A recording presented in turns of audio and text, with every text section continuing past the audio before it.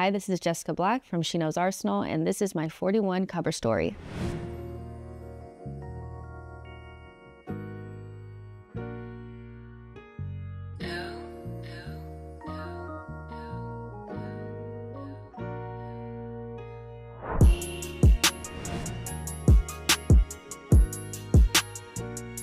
So I'm from Los Angeles, but if I'm talking to somebody that's actually from LA, I'll say Walnut, California, because that's in the suburbs of Los Angeles County. So yeah, that's where I'm from.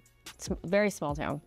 When I was younger, I played. Almost everybody that was in my elementary school played AYSO growing up, and I was no different. I started about when I was 6 years old, and I fell in love with the game from there, and that's kind of where my love for the game actually grew. Played all the way through college, and now I'm working in the sport, which is amazing. But yeah, it's just a lot of people played AYSO. I'm sure maybe you guys did too, because it was just the thing to do back then, and the rest is history. There's no connection to soccer whatsoever in my family. Nobody in my family played or even really knew anything about the sport. My mom actually just learned everything about soccer when I decided to start playing.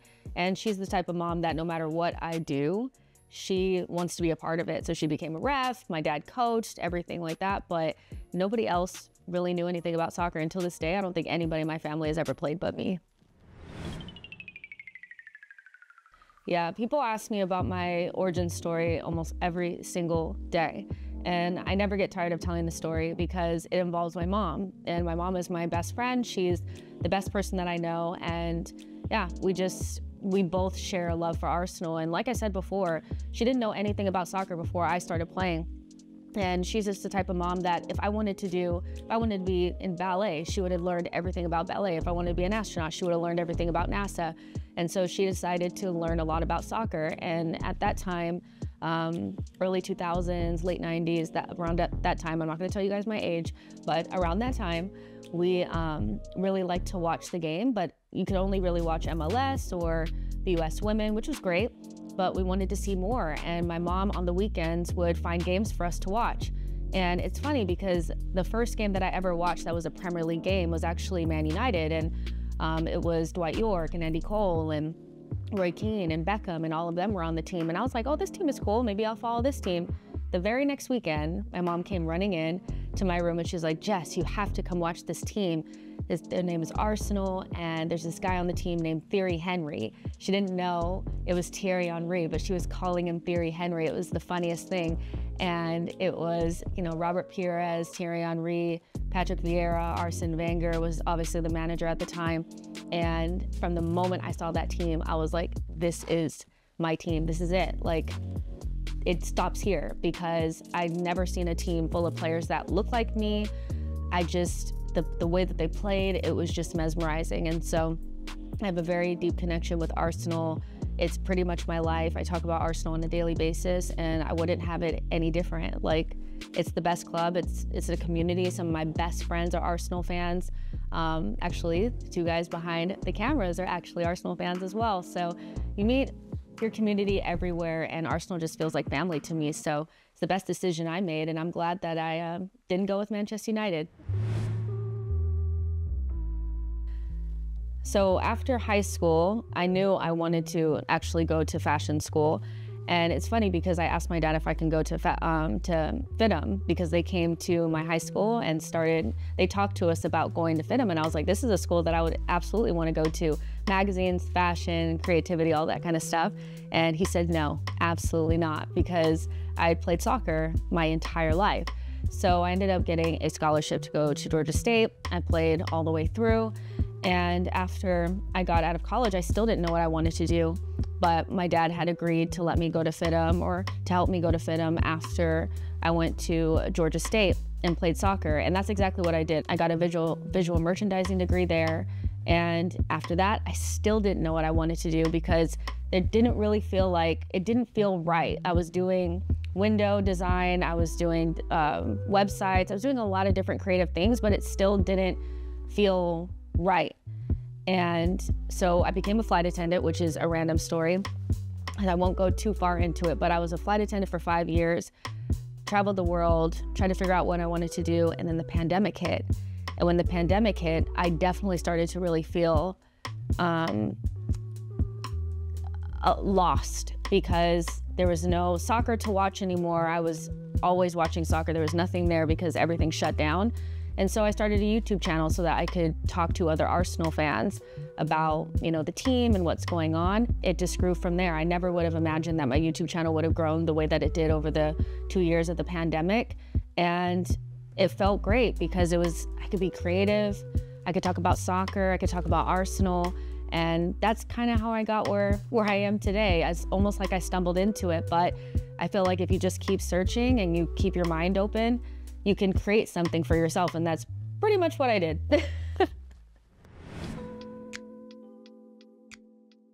Turning something that was kind of a hobby into a career has been difficult because you do have to learn everything from scratch. And one of the things that I am happy about is that when I went to FIDM, I learned a lot of things that I've actually applied to my career as a content creator, everything from like Photoshop and Adobe and editing different videos and things like that. So I have like very basic skills, but YouTube is also your friend, Google is also your friend, and I use those things on a daily basis to try to figure out how to take everything to the next level, learning how to make media kits, learning how to talk to brands, learning how to send out emails. And it's beyond just knowing how to do things, it's also the grind.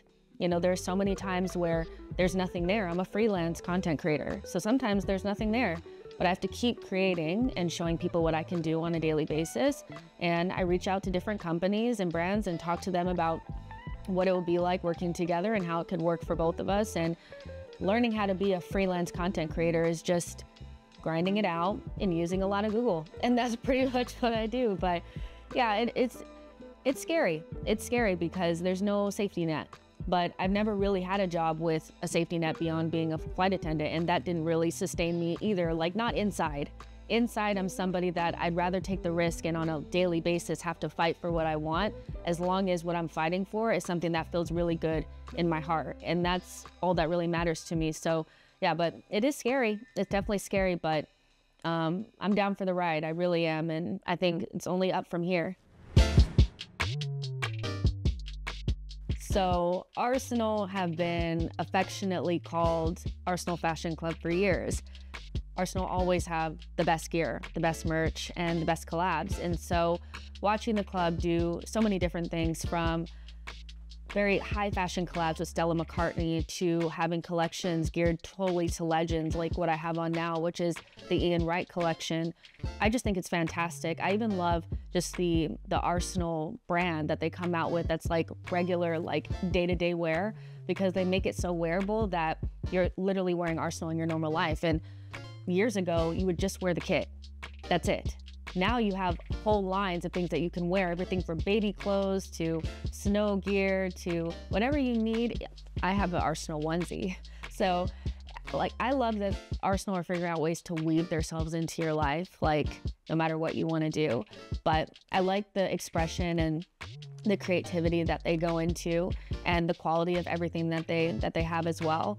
And it's just showing that Arsenal are much more than just a football club. It's a culture. And anybody that's an Arsenal fan knows that it's literally your life. And so why not wear it as well? What's next for She Knows Arsenal? I think it's just keep going. One of the things that I really want to do, and especially in like 2024, is upgrade my level of content, becoming a much better content creator. I know the game and I know what to talk about, but I want things to look better, and I want people that are subscribed to my channel to see that she's actually putting more effort and making things look better. So that's definitely one thing. And a lot of that just comes from, talking to people and using Google and stuff like that. But for me personally, like as like a content creator and host, I just want to work with as many companies as possible and tell as many stories as possible. I want to tell the story of like what it's like being an American football fan and what it's like actually watching the game grow from nobody really caring to like people being actually like crazy for soccer in America. I want to tell the story of being a woman in a male-dominated industry. I'm focusing more on telling stories than anything else. So whoever I can work with and talk to about creating those stories, that's what I want to do. But yeah, what I wrote in my journal before 2024 started was tell more stories. And in the next 5 years, I would love to be like the next Kate Abdo type person. Like that would be amazing. Taylor Rooks, you know, those are the people that I look up to. If I had a little, you know, board in my room, those are the two people that I'd have on there, because you watch some of these women in the industry and you think like, wow, they do such great things. And so be a better interviewer, you know, get better on camera, learn how to, you know, do this, do that, you know, whatever it is that I need to do in order to get to that level. But yeah, next 5 years, it's just telling stories and, you know, getting my vision out there and being creative. You know, when I'm not overthinking things, that's when I do my best work. So yeah, just focus on the stories. If I had to give any advice to a young, you know, woman of color, you know, girl like me, of how to get into this industry and just get started, is don't wait. Just get out there and just get started. One of the things that always stopped me from progressing early on in my 20s was the analysis paralysis, always thinking about what I need to be doing and looking at what everybody else is doing. And because I didn't have what they had, or I didn't think I talked like they talked, I stopped. Like I just didn't do anything. And so it took me a long time to get to this point to press play and get it out there. And so it's better to start and modify it and edit it than never start it at all. And so I would just say, keep going and or get started and then keep going. And once you get your pushback, because you will, because if you're a woman like me, the first thing that you're going to hear is, oh my gosh, another woman talking about blah, blah, blah. Forget about it, because there's going to be so many more people that love what you're doing than the negative voices. And the negative voices are always the loudest ones in the room, but there are a lot of silent fans out there that just want to see you keep going. So yeah, if I could give you any advice, get started. And when you get your little bit of pushback, keep going, because there's so many people that are going to watch what you're doing and say, wow, they're bold. I want to do that exact thing.